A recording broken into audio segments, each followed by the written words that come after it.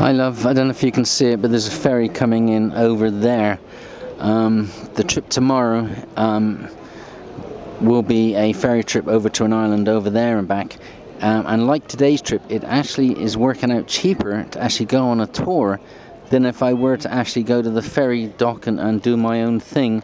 And the same with the bus today. It's actually cheaper to go on a tour, and plus, like tomorrow I get lunch as well, not today, and then there's the benefit to the guide, and it makes other stops, and all in all it's just a better deal.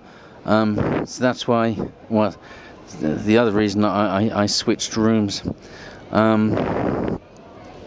can see none of the beaches on Tenerife have particularly white sand. It's kind of, I don't know if you can see that kind of browny color, sometimes darker than that, and that's because of the volcano, no doubt. But you know, all in all, I can see the attraction of this kind of thing. A lot of golf at this end of the island, a lot of places like the ones down below where people can kind of have a pint for less than €1, and just, it's all, you know, pleasant. There's quite a few mobility scooters around actually. Some of the people on those mobility scooters don't actually look as though they actually need them, and they've just rented them just to sort of get around a little quicker, I guess. That's some sort of Swedish church next to us, which explains the people down there. But all in all, it's pleasant. I mean, there's a lot of bored people. I often see people just, you know, sitting down there, like, you know, like looking at each other with, like, you know, not with stars in their eyes, with, like, you know, like they're bored.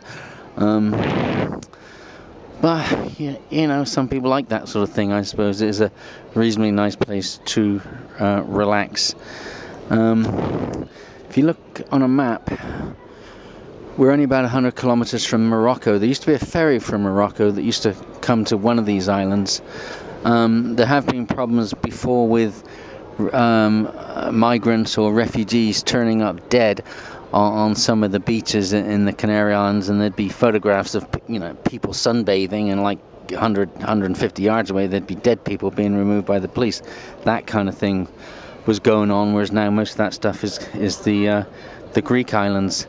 I'm not sure about the history of this place. In Morocco, up on the north coast, there are two Spanish enclaves, Ceuta and Melilla. I can remember once the King of Spain was visiting one or both of them, and the Moroccans weren't too happy about it, so I don't know if Morocco actually has a claim to some of this stuff. Also along that North African coast, there's about 6 or 7 Spanish enclaves, and they're all tiny. One of them is like, it's almost just like a rock with some buildings on it, that's literally about 100 yards from the beach. And at low tide, there's a causeway that walks out to it, you can walk out to it, and at high tide that's covered. But it's that close to the beach, really, about 100 yards, and it's got the Spanish flag flying, and it's really weird. And there's a few places like that actually.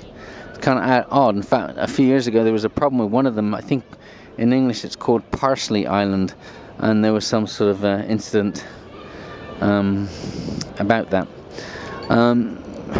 This also is because of the cheap beer that tends to attract a certain element of people, normally in their late teens, early 20s, that just want to come here and go and get drunk. Maybe that doesn't happen so much on this part of the island, but more a few miles over. And a lot of those people that do that are, of course, girls. Girls, for the most part, seem to think that they can hold beer and lager as well as guys, but of course they can't. And there's been all sorts of problems with, you know, girls falling over in the middle of the street and waking up in strange rooms, and, you know, all that kind of stuff. Yeah. All right. Love you lots. Bye.